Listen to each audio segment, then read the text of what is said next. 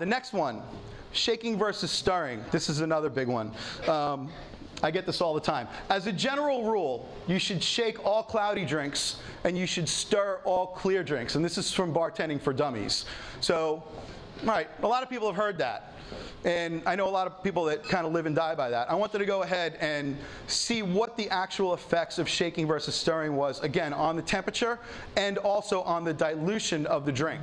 So, hypothesis, stirring a martini will chill it at a rate equal to shaking, and the drink will return to room temperature at an equal rate after service. So essentially, they both do the same thing to the drink, shaking versus stirring. That's sort of the assumption out there.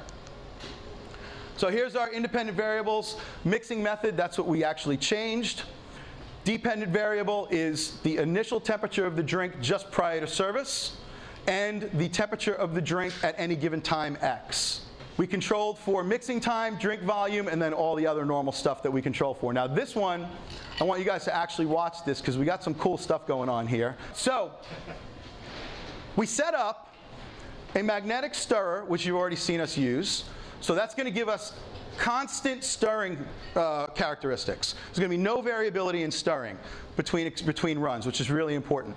So then for the shaking part, I had to figure out, well, what's a good way to simulate shaking consistently time after time after time? And I have to thank Dave for this one. And what we came up with is a paint shaker. Nicole is going to stir the drink in the magnetic stirrer, and Dave is going to shake the drink in the paint shaker so you can see exactly how I ran these experiments. You guys about ready to get started on that? Now, when I actually ran these experiments, we very carefully controlled for time to make sure that they started and stopped at the exact same time, temperatures are all the same, that kind of good stuff. I'm just going to let them get set, and when you guys are ready, you just let me know. We have an ambient one as well. Right, the control that we used is the drink just on ice for 60 seconds with no agitation at all. No agitation at all. So 60 seconds is when we're going. You guys take over.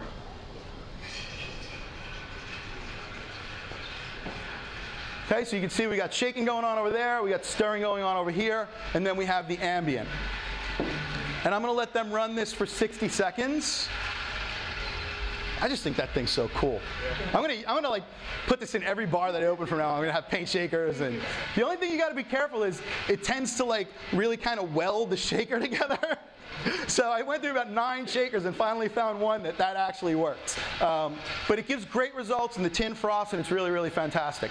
Now the other thing that I did is I checked the dilution, or the concentration rather, of the drink before exposure to ice, and then we checked the concentration of the drink after exposure to ice, so we can see what the dilution rates, what happened to the dilution rates on both of those were. All right, so here's what we're getting, shaking versus stirring. Top is the control. That is just a drink sitting on ice for 60 seconds. You can see, not bad. The drink actually goes down to about 48 degrees. Shaking and stirring actually take the drink down to almost the exact same temperature as the hypothesis suggested. They take the drink down to about 37.5 degrees. Now look what happens after. The green line is shaken and the pink line is stirred. Not too big a difference. And I went ahead and graphed our deltas. I'm going to get to that in a second. Not too big a difference. Pretty comparable to what we saw with the chilled ice.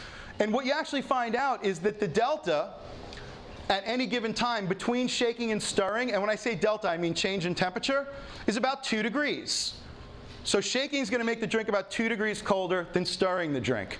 And we know that chilling a martini glass is going to make the drink about 3 degrees colder than not chilling the martini glass. So we got a couple different ways to achieve the same result there, and we have ways to magnify both of those results. So shaking into a chilled martini glass is going to give you, what's the delta going to be? 5, right? So we've made both of those methods a little better. But here's the really, really interesting thing. And again, I have to thank my professional scientist friend to my right for pointing this out as I was analyzing the data. I want you to look at that first minute, from minute 1 to minute 2, and see how the lines cross. Do you know what that indicates? Do I have any chefs in the room? Anybody who cooks? Or just drinkers? What happens when you take a pot roast, let's say, or a big piece of steak out of the oven?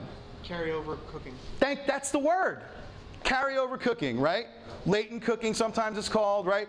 It continues to cook after it comes out of the oven. And you have to allow for that, because if you want a medium rare piece of steak and you take it out at medium rare, by the time you serve it, it's going to be medium. It's going to keep cooking. What's really cool about this is that happens with shaking. You can see that between minute 1 and minute 2, the shake and drink actually continues to get colder. The stirred drink does not. That's, I think, what people assume happens with a chilled martini glass, and we didn't see that. With shaking your drink, it does. And my theory is that it's because of the chipped ice, right? The chipped ice in the glass continues to cool the glass, right? So I want you to remember that also, because we're going to come back to that. Now here's our dilution rates, and you can see that for the dilution of just sitting on ice, it goes from about 40 degrees down, 40% down to about 38%, and we get maybe about 7 or 8% additional dilution with shaking and stirring both. Now, one of the things I want to blow out of the water right now, and I didn't do any experiments for this, this is just me telling you as a bartender, that dilution is not a bad thing.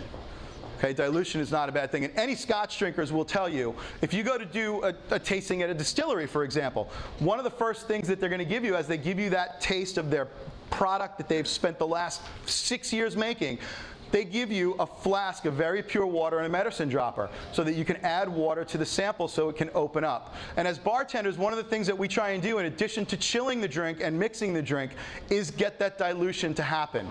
All right, because your tongue can't taste things at above a certain alcohol percentage.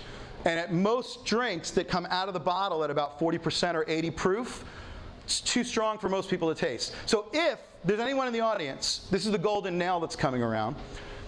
If there's anyone in the audience that has trouble drinking Scotch, whiskey, bourbon, rye, and wants to start appreciating them a little bit more and has been drinking them straight, don't. Don't kill yourself. Add some water. Add straight water. Add some ice. Let it melt. Shake the crap out of it. Whatever you got to do. Get that dilution rate down to the high 20s. And then your tongue will turn back on. You'll be able to enjoy that cocktail.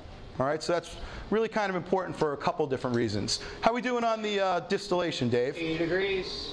All right, great. We getting samples? We're getting samples. Fantastic, good. That's looking really, really good. All right.